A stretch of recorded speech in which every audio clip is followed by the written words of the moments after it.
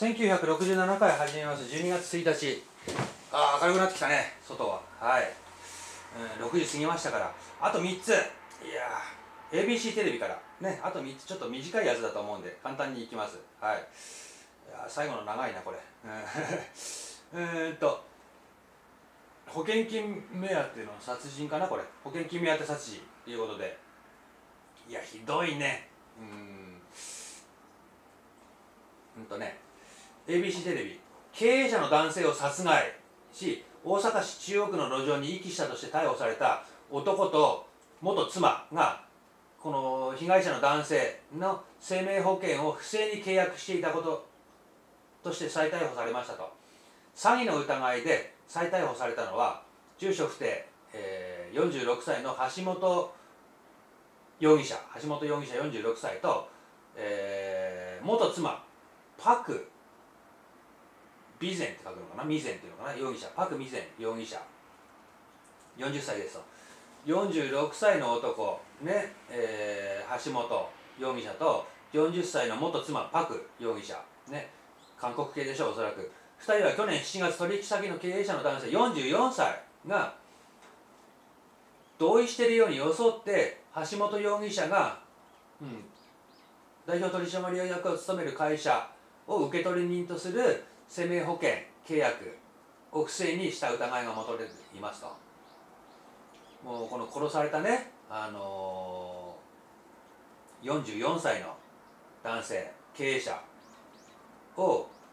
の生命保険ですね、これを勝手に今回殺した側の橋本容疑者が本人の同意なんか得ることなく生命保険に加入させて、受取人をこの橋本容疑者が代表を務める会社にしてたということ。橋本容疑者が代表している会社だから、実質的に橋本容疑者の懐にこのね、被害者が死ねばお金が入るような契約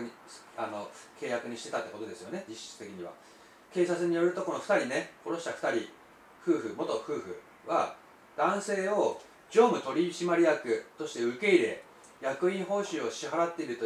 する偽りの内容を契約書類に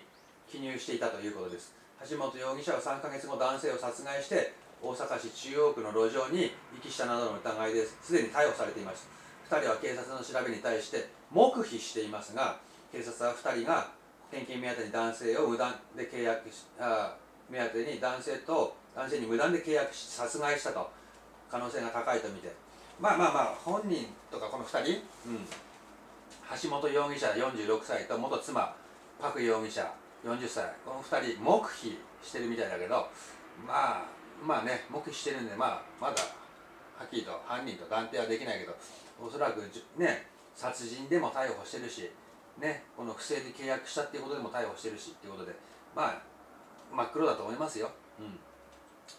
金目の事件が多いね。頂き主リリちゃんのね、前回の裁判もそうだけどね、お金ばっかりだね、本当に最近は。お金に関わるトラブルで全部事件ね、最近大体が、特殊詐欺もそうだしね、ホストの売りかけ問題もね、お金だし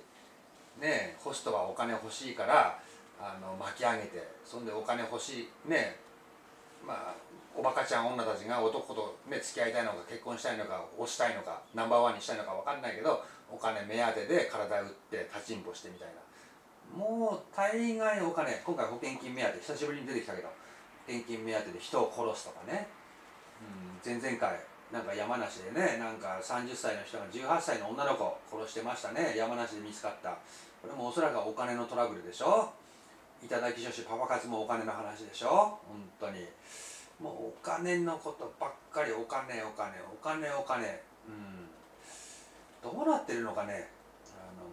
確かに今ね、可処分所得っていうかな、お給料下がってきてるっていうのはあるけども、生きるのに精一杯っていうことはあるけども、手っ取り早く犯罪に走ってお金よっていうのは、なんていうの、そういうのはいるけどね、いつだって、で世界中にいるけど、日本的ではないかなっていう感じしますよ。嫌な風潮になってきたね、日本もグローバル化なのか分かんないけど、拝金主義がまかり通ってきたね、本当に。ということです。1967回終わります。チャンネル登録、高評価お願いします。失礼します。